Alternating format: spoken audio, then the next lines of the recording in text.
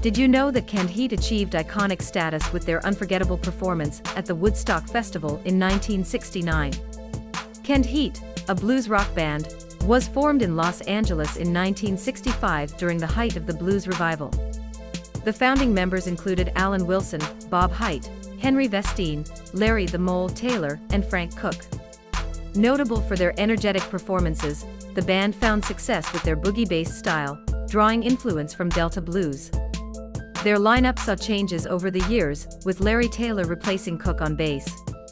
The band's key members were instrumental in shaping their sound: Wilson's harmonica skills, Hite's distinctive vocals, Vestine's guitar prowess, and Taylor's solid bass lines.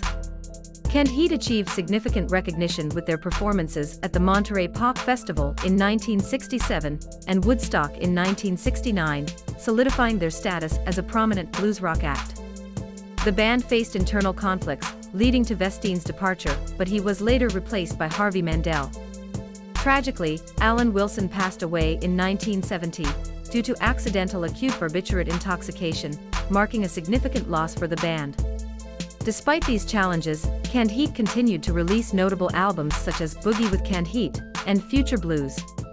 The band experienced a hiatus but reunited, with various members joining and departing over the years. Conflicts persisted, and the band faced personal losses with the deaths of Bob Hite in 1981 due to heart attack at the age of 36, Henry Vestine in 1997 died from heart and respiratory failure at the age of 52, and Larry Taylor died at the age of 77 from a 12-year cancer battle. Despite the setbacks, the band continued to tour and record intermittently.